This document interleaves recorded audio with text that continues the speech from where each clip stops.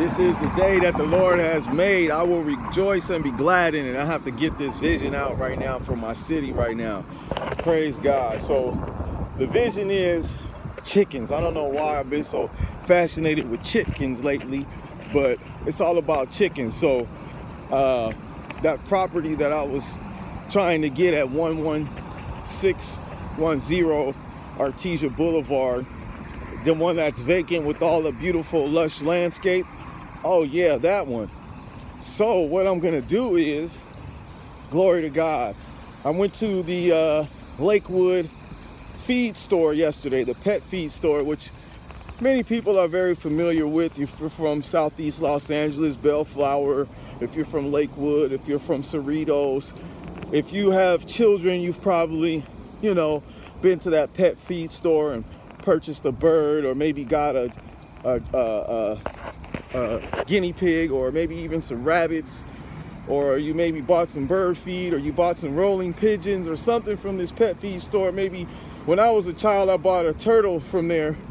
When I was a kid, my mom and dad bought me a turtle from the Lakewood pet feed store on Lakewood Boulevard. And yeah, so they have a kit there for chicks. They also have baby chicks that lay various types of eggs. And we all know that eggs are a significant source of protein. So what we're thinking and what the Lord has put on my heart, it's just practice, y'all. It's practice. Practice makes perfect, because I'm preparing for the promised land. I'm preparing for Africa. I'm preparing for Israel. Because our ancestors, whenever you start talking about chickens to your mom, your dad, your grandmother, they're going to tell you, oh, baby, we used to have chickens when we were a kid, and I used to chase the chickens, and, we used to kill the chickens and eat the chickens, and, we used to get the eggs, or I used to go out to the chicken coop and get the eggs. Chickens were a big thing back in the days in California. Cerritos was cow town. Cerritos was known as a dairy, farming, and agricultural town. So even though the city has developed and it's urbanized now, we can still bring chickens back to the table. So having chickens in our backyard, in a coop, safe, secure, no roosters, because we don't want to hear that roosters crowing all day, all night. So we just want hens. We want layers. Layers are chickens that lay eggs. So we're putting this on the map right now. So the Lord has put it on my heart that perhaps they're telling me to stay off the property, but I believe that God, He's with me, and I know it, and I have faith. So I believe that if I go on that property and I go ahead and get some chicks and start raising chickens on that property, there's plenty of land for them to graze on that field. So we're going to make that happen. Glory to God. I'm going to pray on it. And if it's meant to be, it'll be. But if not, then it won't. So we're going to keep trying, keep fighting the good fight. Fight on. Fight on, fight on, fight on. We're going to keep fighting the good fight. We're going to keep implementing and suggesting things to the city, even if it blows their mind. They're like, whoa, where is this coming from? Where are these ideas coming from? We're going to bombard them with ideas, self-sustainable food for the future. And that's what we're on, farming. We're talking about farming and animal husbandry. We're talking about urban farming and agriculture, having nursery gardens and nurseries in our communities, preparing for the future, just in case we should have any food shortages. So we don't need to go out and buying up all the food and being greedy and buying up all the food in the grocery stores in Walmart. We don't need to be doing all that when we have our own sustainable food sources in our backyard. A small sustainable food source to sustain our households is the key for the future. Maybe not this year, next year, but I guarantee you this will be much needed in the future. And you'll thank me later. You'll thank me later. You'll thank me later. So shout out to 50 Cent and the community gardens. Shout out to everybody out there that's trying to implement strategies for the community. And we're going to get it. Let's come together.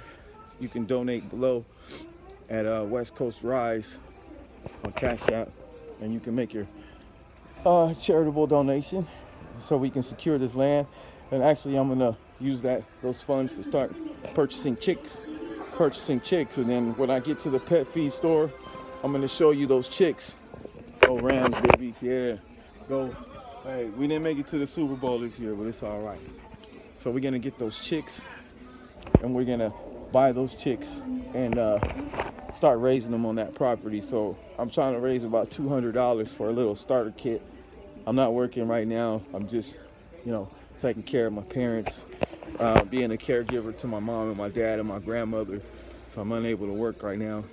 So yeah, so if you could help support this this cause, this mission, $200, you know, I'm trying to raise to purchase chickens. And as soon as I raise enough funds, I will go down to the pet feed store, and you can see me purchase the chicks and the kit, which comes with the feeder. It comes with a little bit of food. It comes with the heat lamp. So I want to get all of that stuff and start raising those chicks. And I'm going to camp out on that site. You know, I have a tent, I have a grill, I have everything ready to go, so I can camp out on that site. I'm going to be trespassing. The city told me not to do it, but I'm going to do it anyways because I'm stubborn and hard-headed like that, and I don't have anything else to do, so I might as well just do that. So that's the plan, and that's what God's putting on my heart. May the Lord be with me in this endeavor, and may He bless me with the finances through you. You know, please like, share, and subscribe. I pray that this video will encourage you and motivate you and inspire you to make moves in your community as well. Make moves in your community. We're going to show them what the churches should have been doing. So we are the church. So we have to be individually a church, that we're going to be the church. We're going to start our ministries, and we're going to implement strategies in our local communities, because that's what it takes. Because our city council, sometimes they're overwhelmed and they can't do it all by themselves. So it takes the people like you and me to step up and do it and make it happen and present these goals to the city, and to the mayors, to the city council, to city planners, to the city managers. Even if they shut the door on you, it's okay. Send those emails, write those letters, make those phone calls, go on the city websites, make those, make it happen. You know, it's election year, so we have to start planting seeds right now. So plant the seed, make it happen. God is with us. You have the vision. Go ahead and share the vision. Share the vision. Don't be scared to share the vision. Share it. If it's on your heart, don't hesitate. Get it out there. Get it out. Get out our dreams. We have to get them out by any means necessary. I love y'all, man. I'm out. Peace. It's yours truly, by the way, Yeshua. Cash App donation link is below. Once again, we're raising $200 to purchase some chicks for this property, and so we can show the city that we could do this. So we're going to show them how to raise chicks, and we're going to film it and document it, and God is going to be with us. I don't know why I'm doing it. It's crazy, I know, but it's land, and God gave us the land, and He gave it to us to be fruitful and multiply. So it's time to take it back, baby, to the beginning, back to the Garden of Eden, when we had animals, when we had livestock, and we didn't depend on grocery stores. We didn't depend on corporations and people, places, and things, and these places, people, and things, and organizations to feed us. We fed ourselves. We grew our own food. We raised our own livestock. We were animal husbands, animal wives. Our wives, they prepared our vegetables and tended our gardens and we tend the sheep. So we're going to tend the sheep. We're going to tend to the flocks and prepare. This is all practice.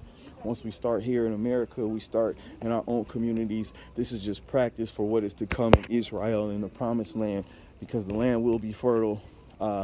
We will have the resources and everything we need to thrive and grow and to settle in the land of Israel and Gaza, on the Gaza Strip. See, right now they have the Israelis over there, and they're being sanctioned right now because they're committing acts of violence against the remaining Palestinians that are over there. So as us, the children of Israel, the Israelites, we have to go over there to help. We have to bridge the gap. We have to go there and set the tone and show them how it's done. You know, they say it's Israel, so if it's Israel, then the children of Israel belong there, right? And if we are the children of Israel, then that means that Israel is ours, and that is our promised land. But we're going to go together and go show love and love and love and love and build. You want to stop the war, you want to stop the violence, then we have to go over there first. We must go over there. Judah, and I'm the lion from the tribe of Judah, we have to go to Israel as soon as possible. So that's the word on the streets right now, that we are prophesying to all of the churches, to all of the preachers,